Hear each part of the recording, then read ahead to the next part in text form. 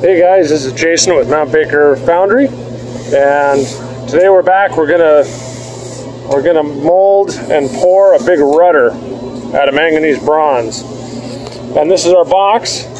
You can see the pattern in there. We've got the bottom half of the mold packed, called the drag. So we have our wooden box, packed it with sand on the bottom. So the sand has taken the shape of the pattern in the bottom half, and then we're going to pack sand on the top half here, and then we're going to take the box apart, pull the pattern out, put the box together, and we're going to pour manganese bronze in there and cast that rudder. So we shake a little bit of parting on the pattern to help the sand not stick to it, and then we're going to riddle some spice on there. Now we put our two risers down, and we've capped them so when we shake our spice on it doesn't fill up the riser with a bunch of sand. But these are so when the material is cooling and shrinking, it shrinks from the risers instead of from the part here. And so you always want your riser high and big, so when the shrinking takes place, it sucks out of the riser. Now he's got a little screen, he's shaking his spice over it, and he's screening it out so he gets a fairly nice finish on it.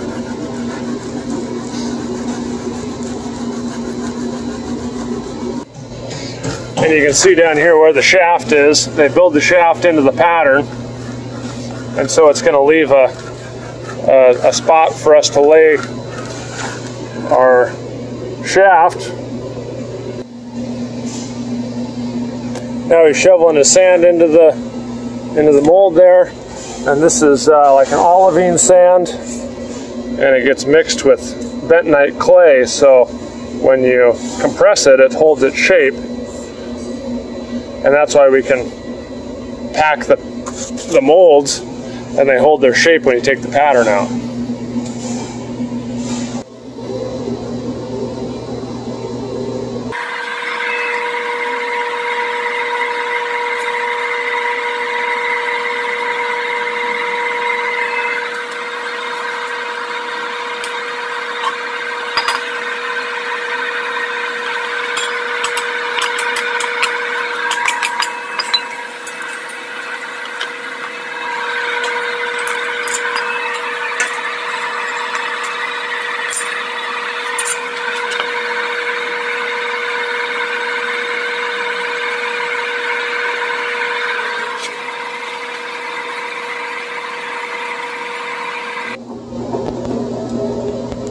And here's the finished mold. We're going to pour our metal in there.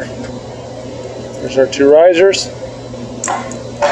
We have the pattern in there still. We're going to move it over under the crane so we can pour it with the crane. And we'll take the pattern out there because when you move it, you want to keep that shape, and pattern's a good way to do that. Here's our crucible down in our little induction furnace, and this is number 80 crucible.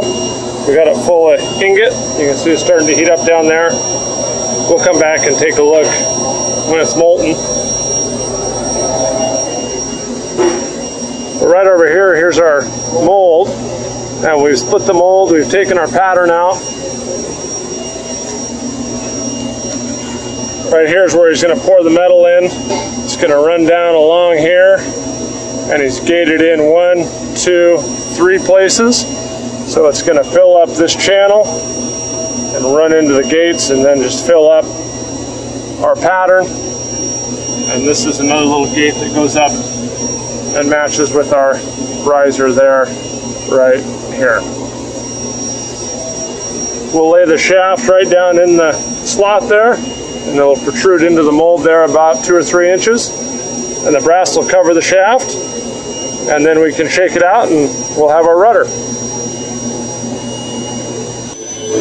All right, now we got our post in there, and we're ready to close up the box. Okay, it's right before we're about to get a full pot here, and you can see the cut off gates and sprues. We can recycle everything in our process. so none of the material gets wasted even if we screw up. So it's getting up to temperature now. We may add a couple more ingots to it to get it pretty full. And then we'll get it up to temperature and we'll pour it.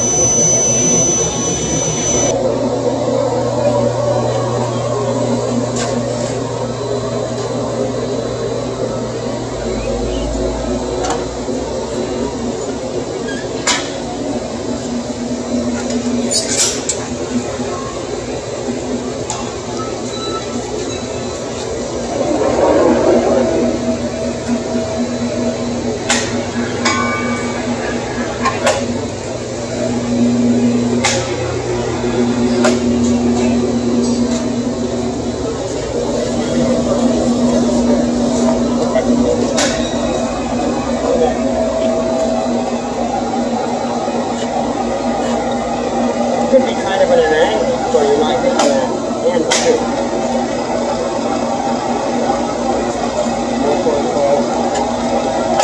You need that for.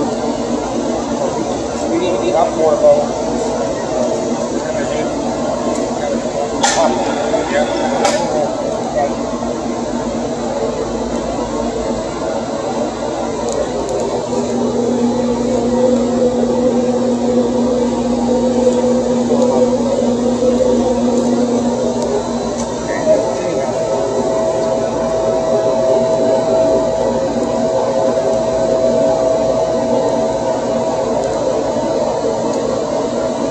Over the post coming up.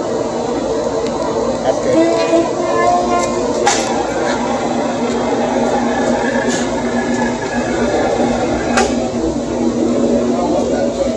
Looks like about half of it's gone. Oh, don't feel like.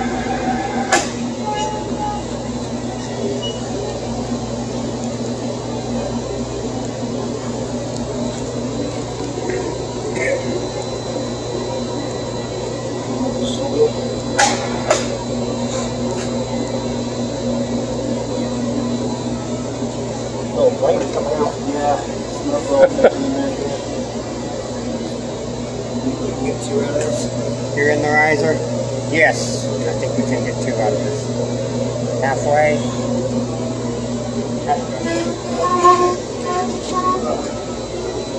We might get all 3. It looks like a pretty good drink.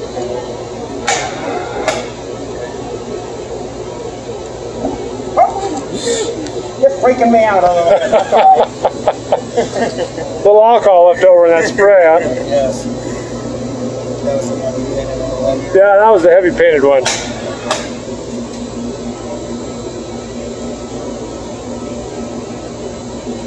Oh. That's good. That's good. Yes, we got another one.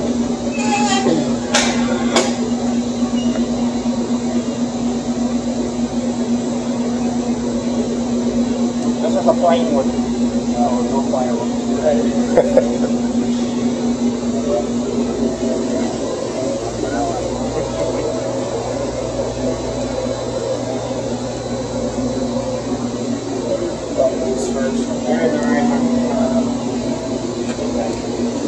Oh, we can bump that one.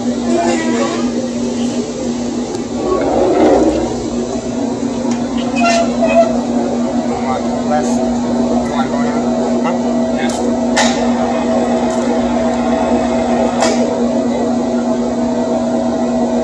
Yeah, I'll have to go up before you can swivel back.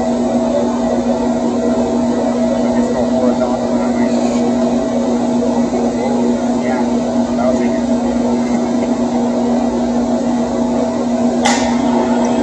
It's a beauty. Yeah, plenty.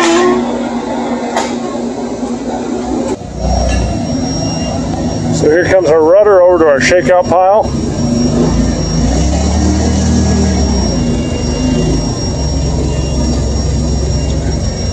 And we'll crack this guy open and see what it looks like. So we just shook out our rudder and it's still smoking hot. We're going to let it cool down this afternoon and we'll start working on it tomorrow. But it's got a little different coloration of the surface, but it's all nice and smooth. That'll come out with a little bit of buffing. And so the next step is to to cut off the excess, this stuff here, that riser, and we'll buff it out and we'll get her polished up and looking like a nice brand new cast rudder. I took the rudder and I cut all the gates off and the risers off with the bandsaw. And actually it's upside down, but there was a riser on the other side, so I cut that all off. So now we have our rudder part, and I'm going to clean it up a little bit with a hand sander and a grinder. We'll put a nice polish on it.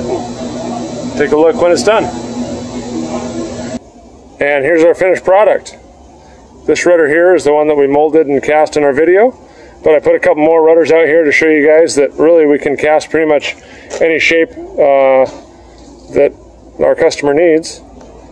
And if you guys are interested in getting anything cast, please let us know. We can pretty much do all non-ferrous as well as most ferrous, including stainless steel and manganese steel and cast iron, stuff like that. So we have pattern makers available as well, so if you're interested in having something cast, let us know. You can give us a call or send us an email, all of which is in the description below. So thanks for watching, and we'll see you on the next video.